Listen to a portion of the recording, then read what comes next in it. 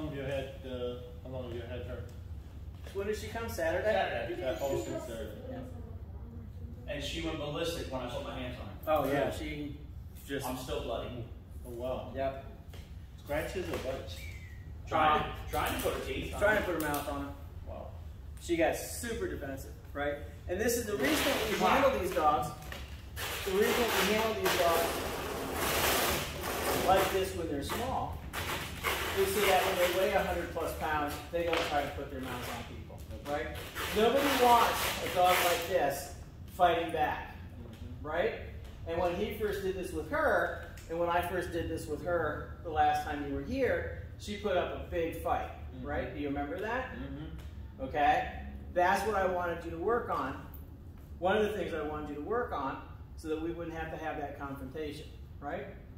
So when we handle, okay, all he's doing is he's grabbing the leash and collar in such a way that it immobilizes her head.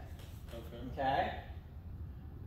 Left hand covers the eyes, strokes the back, covers the eyes, lifts the lips, strokes the back. He goes digging for gold in the ears, looks for daylight, feels for brain matter, right?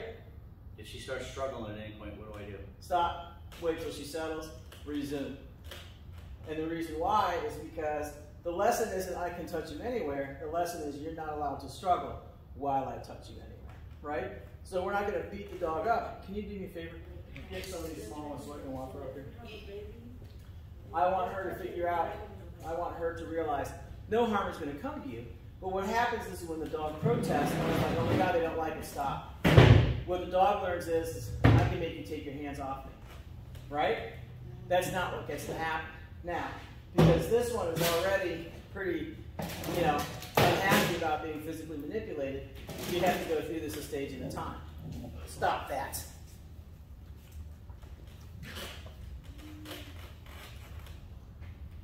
Did you get the other one? Oh, never mind. She should be doing that. Right, see that defensive posture? It might be cool, that might be what you want when she's an adult. That's not appropriate at this age. Right? Come on up, Papa. We're having this conversation. She's in this Monday. I'm not going on the table. I'm going to fling myself.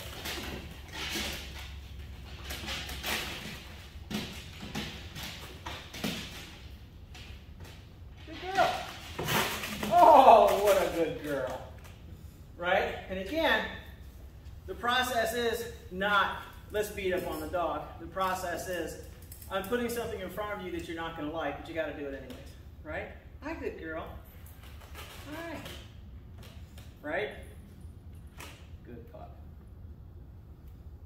Now, most of the problems with these dogs is, not these dogs, but dogs in general, when they get to a certain age, no one ever makes them do anything. Right? What we're asking the dog to do is not so difficult or so profoundly uncomfortable that they should fight back. But they invariably do.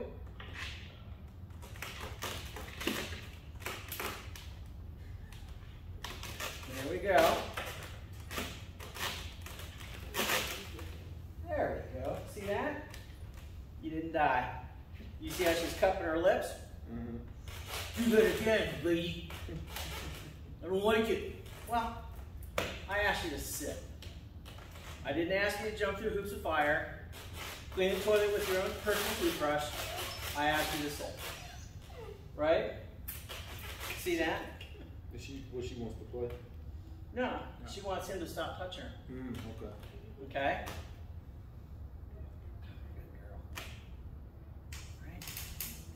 Do they ever grow into their skin on their faces? Like, I'm sorry? These type of dogs, do they ever grow into like the extra skin or? No. They always have some extra. Good girl. Now, if you notice, I have a grip on the collar. My hands are coming from underneath. Then I have a corner of her flesh from the corner of her eye to the corner of her ear. Good girl. And all I'm doing, hi boogies.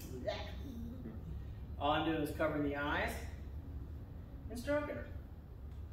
Covering the eyes and stroking her. Good girl. Look at them dirty ears. Look at them dirty ears. Good girl. Lift them lips. Veer. Vicious.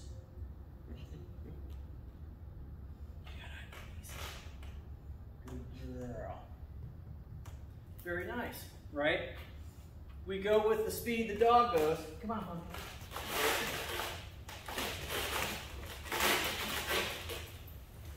Good girl. Come on.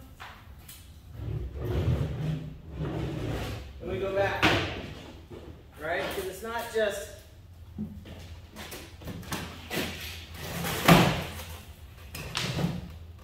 again, I'm not horking her up here. I'm basically disabling her ability to escape. That's all. That's all I'm doing. And I'm just going through all of these motions. Good girl. Can I sit next to you? Mm-hmm. Oh, good girl. Come on up here. A little closer. There we go. How nice of you. See, 2 weeks ago, she wanted to eat me. Right? You covered that eye, so you do this because you want her to know that she's allowed to be touched. Well, we do this because in this dog's future, for the rest of her life, people that are not you are going to be touching her. When you take her to the vet, if you take her to the groomer, if you want to go on vacation, if you want to go on vacation, someone's going to take care of her for you. These are all things that she has to accommodate, right? Cane Corso, all of these old world guardian breeds come with a heightened level of arousal from birth, right? Lots of superstition. So we need to tell her that's okay in certain circumstances. When it's at 1:30 at night and you hear things creeping around the house, I want you to be suspicious. But when I take you to your vet, you don't need to be suspicious. I'm right there in the room. Be still there, Missy. Right? So she's freaking out because of the noises she's hearing over there. I'm able to mitigate that by simply how I hold her head. Right? The reason we cover the eyes is just a process. Forehead, stroke the back. This is something I want you to be able to accommodate without losing your ever-loving mind. Right?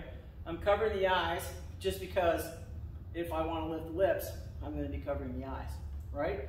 So one step at a time before the dog, as the dog starts understanding that none of this is harmful, none of this is painful, none of this is startling, none of this is anything to get defensive about, okay? Mm-hmm. And the reason we practice with people the dog knows is because we create a patterning for these things, because every time she goes to the vet, something similar to this is going to happen every single time she goes to the vet.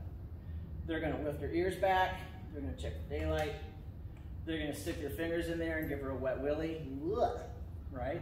She's got ear spooge, right? So she's going to get her ears cleaned relatively frequently. The way you get used to that is you have them on the table and you make ear examination a part of every examination. Like when you come in, now it's springtime, so instead of dealing with snow and wet, we're dealing with mud and wet, right?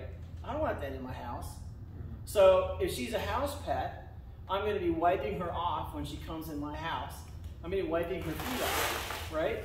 Because she needs to understand that this is something that you have to expect, right? We don't want to have to do that the first time and have her freak out.